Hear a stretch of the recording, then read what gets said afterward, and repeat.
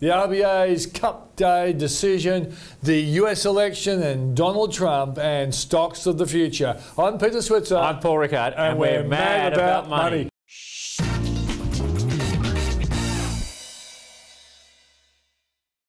All right, let's start off the Reserve Bank, Paul. Did the newspapers lead with the headline, Australian economy looking good, forget rate cuts? I think I must have missed that this morning, Peter. I didn't see the good news that the Reserve Bank said yesterday. I mean, I think the interesting thing about yesterday's statement, and a couple of economists have written this up this morning, is that, look, maybe there's a bit of a change in tack in the RBA. The RBA is essentially saying, I think, that, look, inflation, we understand it's going to stay low, but it may be close to bottoming, and therefore, you know, cash rates are on hold, and maybe that was the last rate cut in this cycle. Yep. What do you think? Last rate cut, unless there is some unusual external event, like a Donald Trump presidency, something crazy out of Japan or something like that. But I think looking at the Australian economy, we're on the way up. Might not be as fast as people would like, but we're on the way up. And I don't think the Reserve Bank wants to cut anymore. They'd rather keep that 1.5% up their sleeve in case something external came along that shocked them. Particularly when yesterday we had PMIs out of China, 51.2. Now, these are the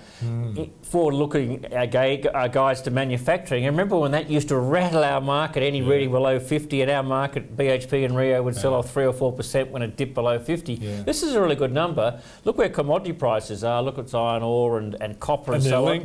And they're linked in the coal price. And, you know, you start to get a bit of a view that maybe the Australian economy is...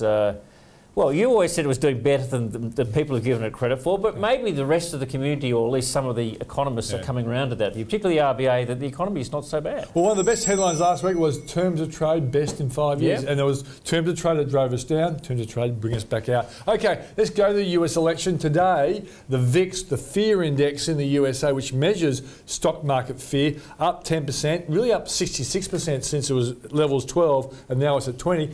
Paul, we kind of thought the market was going to be okay, but what changed it? Why were we slightly wrong? I think we're a little wrong this time last week, I think, Peter. I think I'll go for the more less than slightly wrong. Look, I mean, obviously the FBI thing has come out. I mean, I think Americans are just bored also with the whole thing.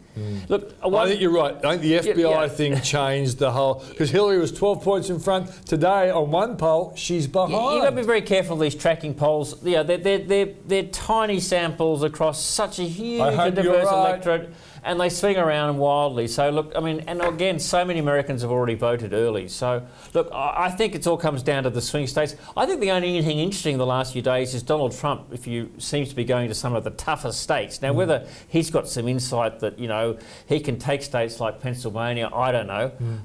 But look, these are swing states? These are swing states, but have been firmly in the Clinton camp.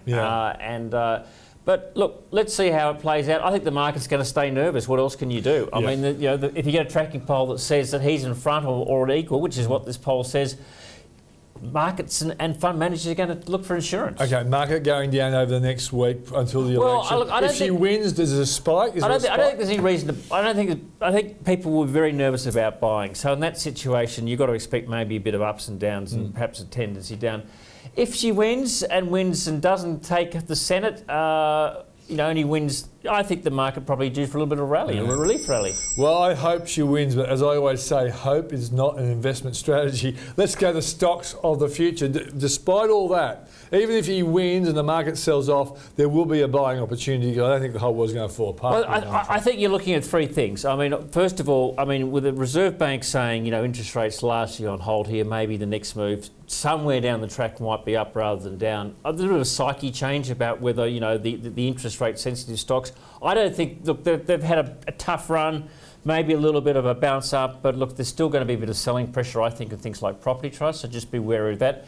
Secondly, resources, iron ore price, coal prices stay strong. I think the money is going to continue to flow into sort of the BHP and Rios. Oil price going the other way is a bit of a concern, but let's see that out. And thirdly, banks should benefit from higher interest rates. And the NAB report on last week was okay. ANZ out tomorrow. I think we're going to see a bit more of that momentum swing back into resources and banks and away from some of the growth and interest rate sensitive stocks. So that says, Paul, in a down market. So if the top 20 stocks have a much better outlook, the overall index has a better outlook as well. For those people who play the ETF ASX 200 type stock, That's probably... It does. It doesn't mean they won't go down with the market. I mean, if the market opens this morning 30 points off, they'll all be off about the same percentage. But look, I think that's where the money is going to flow, and that's what the fundies are doing, and I think that's where the momentum is moving in the short term. Okay. Well, I'm Peter Switzer. I'm Paul Rickard. And we're mad about money.